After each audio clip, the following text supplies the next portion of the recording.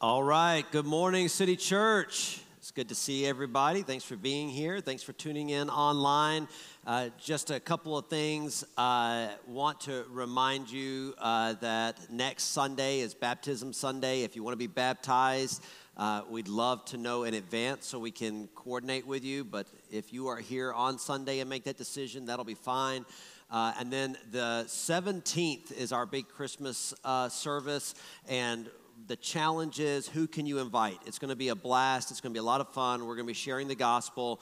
It's an easy time to invite somebody to church. I mentioned this last week, but the 2 Sundays of the year that are the easiest to invite somebody to are Easter and a Christmas service. And so if you have somebody in your life that you've been connecting with and you're looking for an opportunity to invite them to church, that Sunday will be a lot of fun. Our kids are going to be ministering in some song and dance. Our band will be doing some Christmas worship songs, and we have several exciting things happening on that day. That's December 17th. Please make plans to be here and to bring somebody. And then I'll just make a quick reminder that we are in 90 days of giving. If you have never given financially to the church before, the challenge is to give for 90 days and as a first-time giver. And if you are a regular giver, but you've never given above and beyond, maybe consider giving a special gift during this 90-day period. And I'll remind you of this, that if you're wanting to get some tax credit, you've got to have those gifts in by the end of this year. It does cost money to do what we do, and it is also a part of what it looks like to be a believer, to invest in the ministry. And so we want to make sure that you're reminded to have those opportunities. So we're in our second week of a series that we're calling Reclaiming Christmas. And I know that Christmas conjures all types of emotions and feelings for people. For most, it's a time of excitement, it's a time of celebration, getting to be with family, getting a little time off from work. Some people love to go shopping. For some, it is a more sensitive time. Maybe it reminds you of loss, or maybe you've had an experience during the Christmas season that has kind of created a difficulty emotionally for you. But there's nothing that we can do to stop the celebration from happening around us. It is everywhere. It's in the stores around us. Every town in America has put up Christmas decorations, right? If you're here in Savannah, there's decorations up and down Broughton Street. And if you go to any of the outlying communities as well, we've got like Santa mermaids on Tybee, okay? So, I mean, there's going to be a way to convert the community to a Christmas celebration. And so my challenge to our church this year is, instead of getting caught up like we can sometimes in all of the negatives about Christmas, what if we just ride the train, celebrate the birth of Christ, and look for every opportunity we have to share the gospel? So what I'm trying to do over the course of these few weeks is to give you some ideas on how you can take the things that are happening, the festivities of Christmas, and use them to share the gospel. Last week we talked about the tree. Today I want to talk about the Christmas meal. How can we take that meal where we all get together and use it to share the gospel? So a few things to think about when we think about the meal. The first thing I would say is to remember where the first meal, right? And so when we think about the first meal, we're probably cycling through in our brain right now, if you've been in church for any period of time and you're thinking about, well, what is the first meal, right? Well, the first meal takes place in Genesis chapter 3. And I'm going to go ahead and tell you that this is evidence that not every meal ends in success, okay? You've probably shared a meal with somebody that ended up not going the way you wanted it to. That's exactly what happened in Genesis chapter 3 here in verse 6. So when the woman saw that the tree was good for food, and that it was a delight to the eyes, and that the tree was to be desired to make one wise, she took of its fruit and ate, and she also gave some to her husband who was with her, and he ate. So the first meal was the meal that separated us from being able to walk with God in a physical location, right? It was where sin entered the picture, where the world broke, because of a meal. And so I will just remind you that a meal is not a guarantee to be a moment of celebration and happiness. A meal can go wrong. And there are probably some things that we can do to prepare ourselves for a meal. I would encourage you probably in 2023 that Christmas meal is probably not the time to talk politics, right? That might not end well for the family meal, but it is an opportunity to talk about Jesus. It's also an opportunity for us to be reminded that our actions have consequences. And we live in a time where people loathe consequences. We don't want the consequences for our actions. And so what do? We work as a society to create opportunities for people to avoid their consequences, right? And so how does that develop around us? Well, we do wrong, right? And we should have to make right. And instead, in our societies, people do wrong and we say, well, just let go of it and we'll forget about it. And unfortunately, without some consequence, what do those people who have done wrong tend to do? They tend to go and do wrong again and again and again. And so as we gather with friends and family, let us be reminded that there are consequences for our actions. And that just because we are people who would call ourselves Christians, we're not exempt from the consequences of this world. Now, once we get through the fact that a meal could go wrong, we should be reminded that a meal creates an incredible opportunity. And that opportunity is one in which we can share and show the love of God. Luke chapter 14, verse 12, he said also to the man who had invited him, when you give a dinner or a banquet, do not invite your friends or your brothers or your relatives or rich neighbors, lest they also invite you in return and be repaid. So he's giving some instruction here, and he says, look, when you're going to do the meal, it's not just about inviting the people that make you feel comfortable, right? Look, watch what he says here. He says, but when you give a feast, invite the poor, the crippled, the lame, the blind, and you will be blessed because they cannot repay you. For you will be repaid at the resurrection of the just. And so Jesus says that the meal is an opportunity for you to bring people to the table who don't look like you, they don't think like you, they may not talk like you. Why is it that he would say at the feast, bring those people? Because there are legitimately barriers that exist when it comes to communication, right? When it comes to culture, when it comes to even the little pockets of where we live, right? There are things that we say that others hear and they don't understand what it is that we're saying, and vice versa. But when it comes to food on a table, especially if you have somebody involved who's a good cook, right? Then it tears down the barriers, right? A good meal where you're sharing food allows people to lay down some defenses, lay down their presuppositions, and you create an opportunity now to be able to invest in other people. And here's the beautiful part of it. It's so simple that by opening up your table to some other people during a season like Christmas, you will be blessed.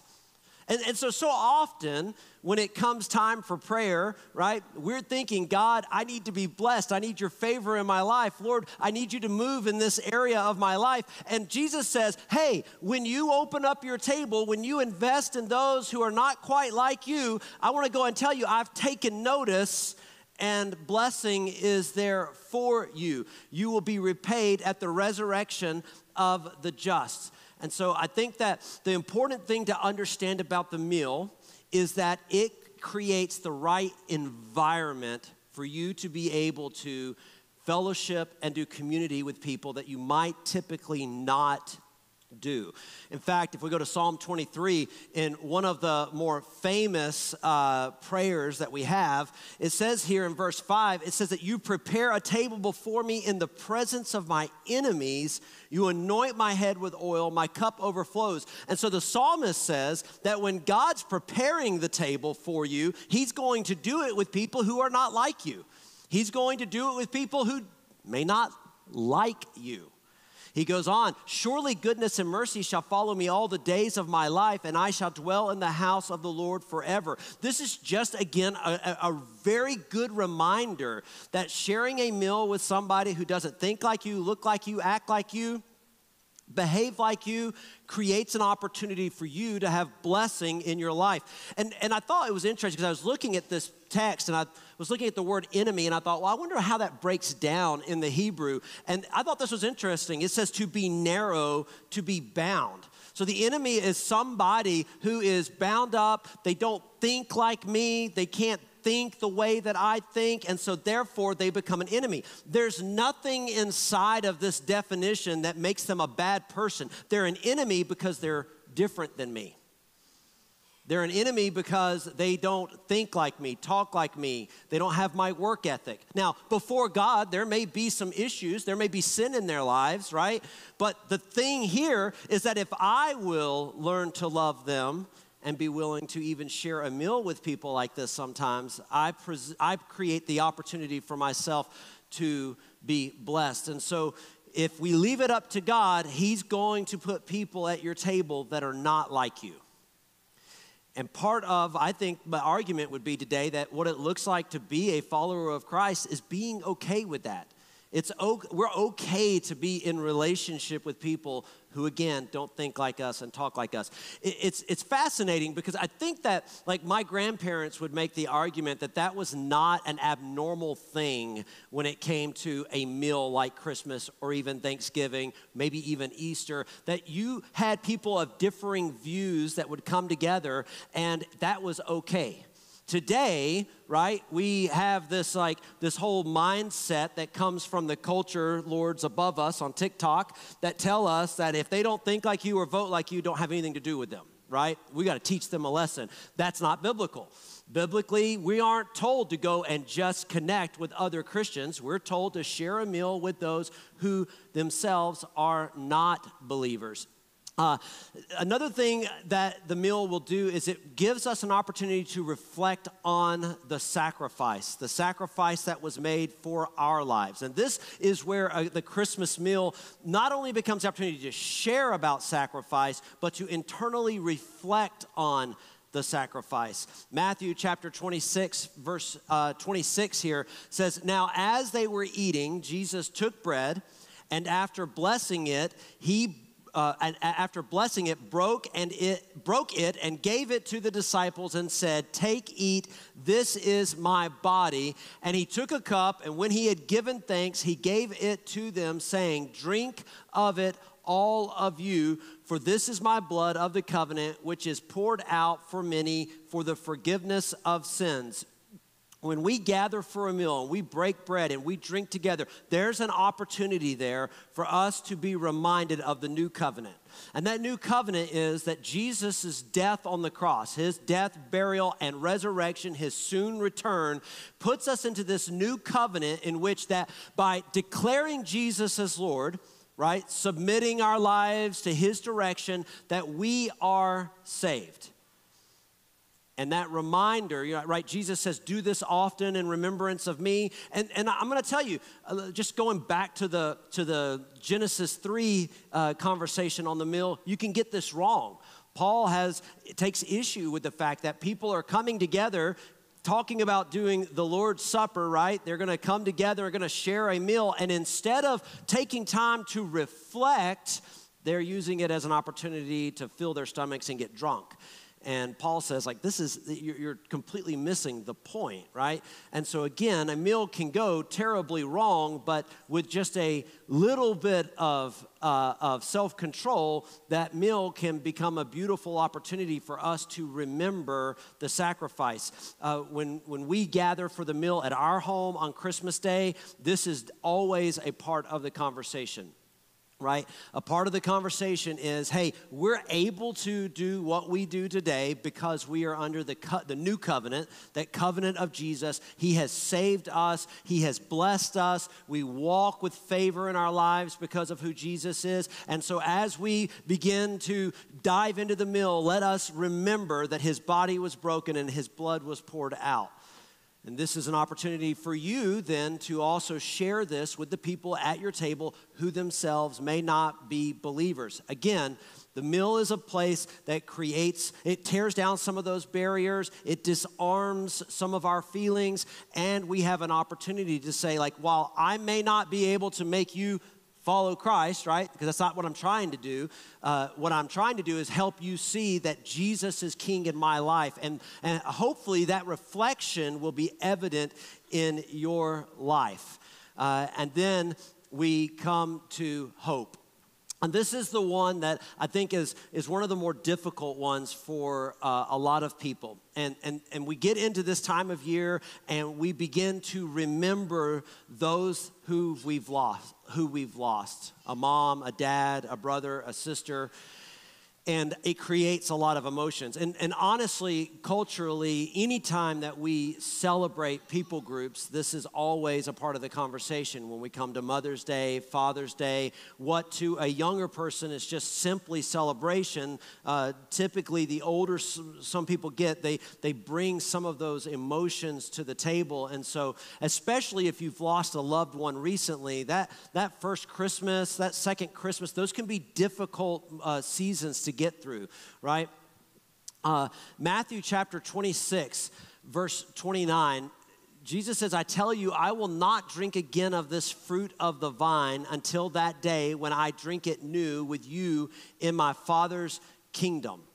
And what is he telling them, right? So after he has talked to them about the new covenant, he tells them that there is a meal to come.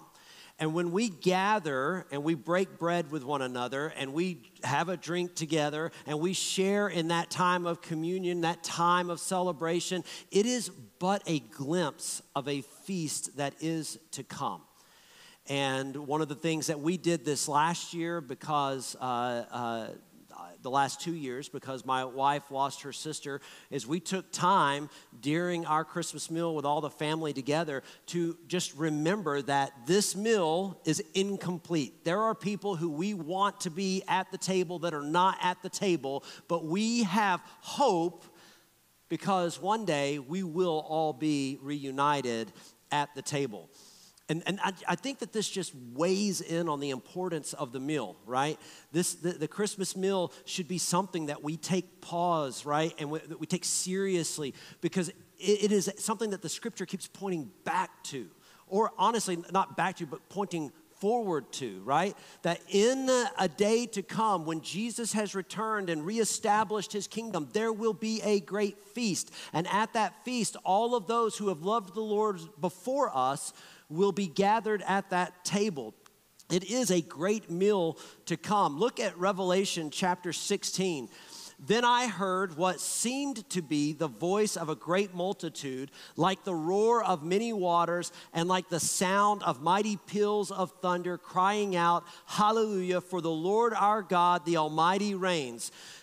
Verse 7, let us rejoice and exult and give him the glory, for the marriage of the Lamb has come, and his bride has made herself ready. It was granted her to clothe herself with fine linen, bright and pure, for the fine linen is the righteous deeds of the saints. And the angel said to me, write this, blessed are those who are invited to the marriage supper of the Lamb. And he said to me, these are the true words of God. And so as we look here, we see a glimpse into the fact that he is preparing a meal in the future. And it should give us hope and comfort to know that those who have gone before us will be reunited with us at that meal. And let me tell you, I think that this is a worthy conversation for families. Oftentimes in our culture, we work really hard to shelter our children from experiencing any discomfort or any pain. We're kind of instructed to do that, right? But what we find is that it's not possible, right? And for as hard as we might aim or try to keep our kids from experiencing any discomfort in life, the reality is it's going to catch up with them. And I'm of the belief that we should learn to help our kids navigate the small discomforts that come today to prepare them for the major discomforts that will come one day, right? Unless Jesus returns in my lifetime, there will come a day when my children will bury me. There will come a day when they say, goodbye, Dad, right?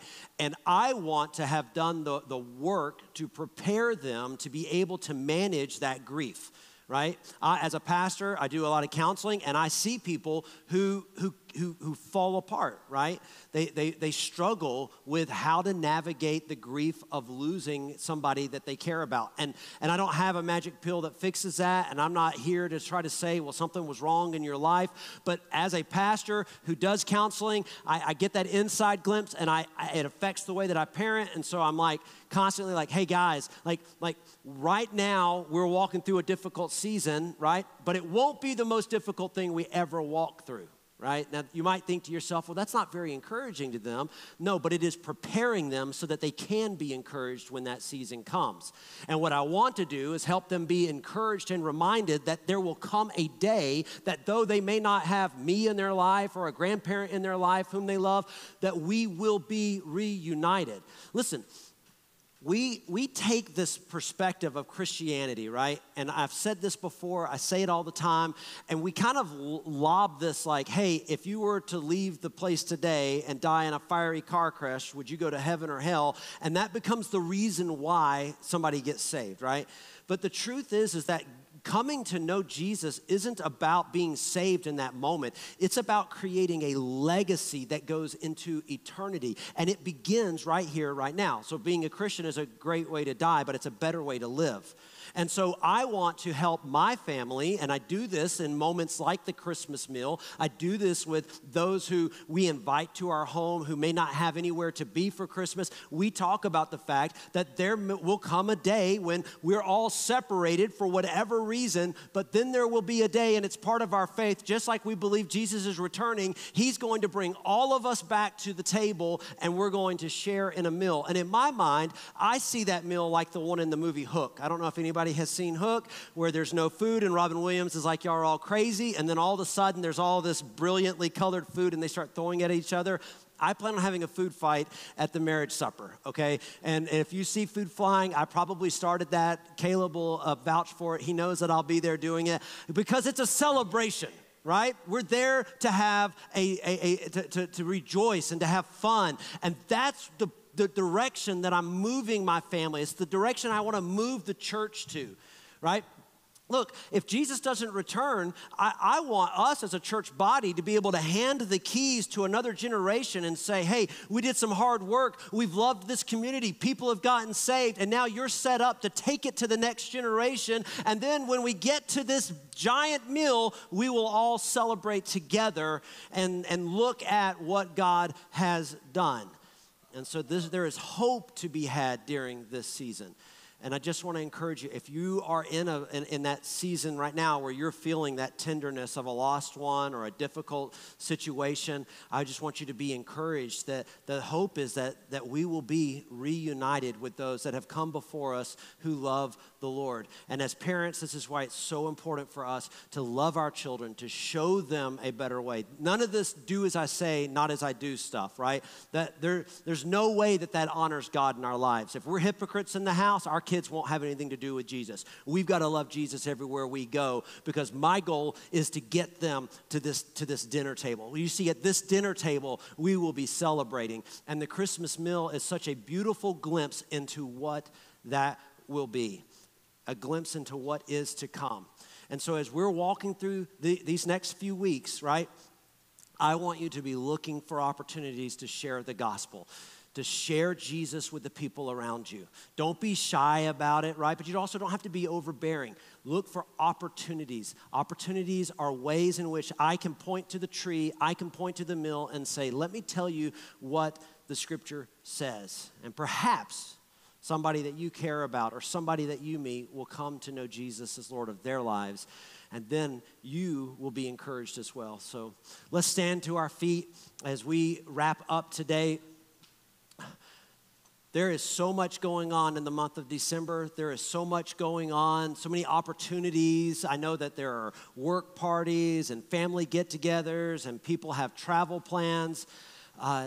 Don't allow all of that to distract you from the fact that Jesus is King.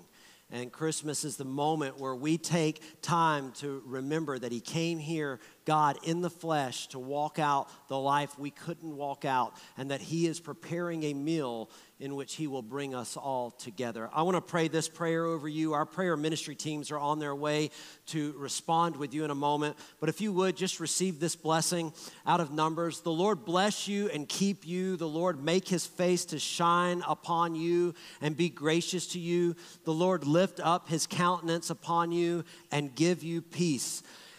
Jesus, we love you and we thank you for the sacrifice that was made on that cross. And we look forward to the great meal that you prepare for us in eternity, where we will be reunited with those who have come before us, our family members, our friends, Lord, even those who we have had disagreements with but love you, Lord. We know that all will be reconciled at that table.